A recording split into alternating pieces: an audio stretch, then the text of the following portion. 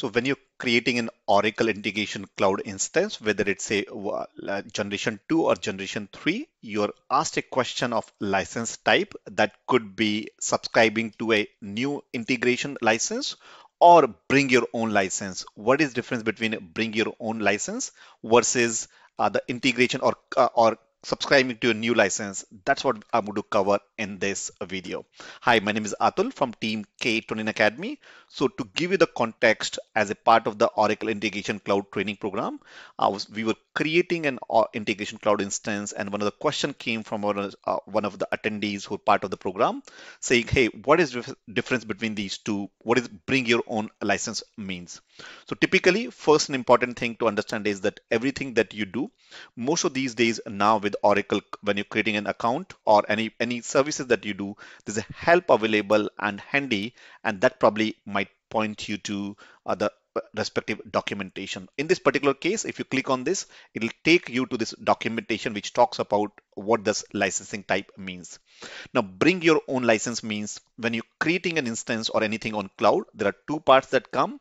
Part number one is the two parts for the costing point of view. One costing is about when you're creating the underlying resources like a virtual machine or compute, we call CPU, memory, and any other integrations that required to run that one part of that. And second part is associated license. Now, that you might be in a situation where you already have another existing license like Oracle Fusion Middleware license, or maybe Oracle SOA, Oracle Service Bus, Fusion Middleware, any of that licenses that you already have.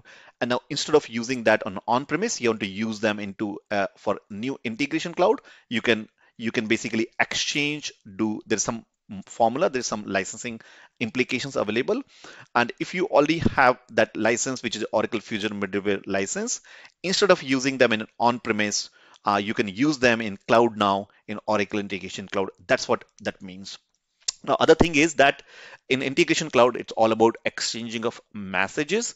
So that Oracle Fusion Middleware license gives you on an average 20,000 messages that you go and within a specific time frame, and that is what you do per hour. So per hour, you can have up to 20,000 message exchange. If you're creating and buying your own new license as a part of this creating instance, you can do that. That gives you a chunks of 5,000 messages. So, and you can change that as well. And that's what it means. So that is just a quick video. If you have any questions like that, you can also ask or leave a comment. And also, if you're creating an integration cloud instance, just want to give you a tip on, we're recording it at end of 2023.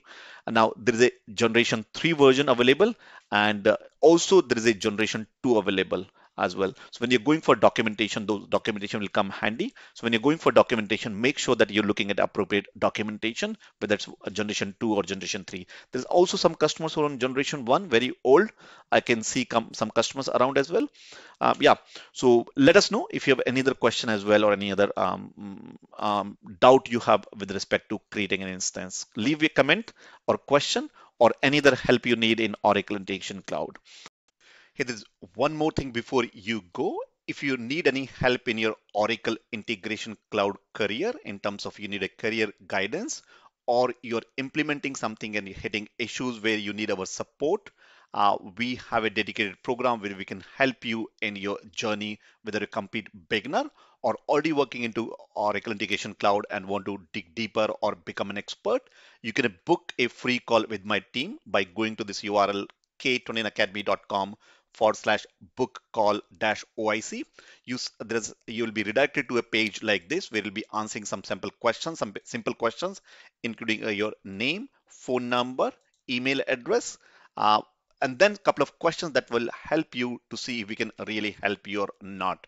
So if you're starting for simple questions, answer these questions, and at the end of these questions, you will come to a page where you can do a book initial 15-minute call with my team. And if we think that you're right fit for us and we can help you, we'll definitely connect you with me and my team and other OIC experts where you can ask questions as well.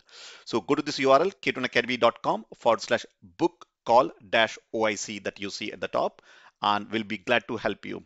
With that, this is Atul from team K21 Academy. Thanks for listening, and let's go back to the video now.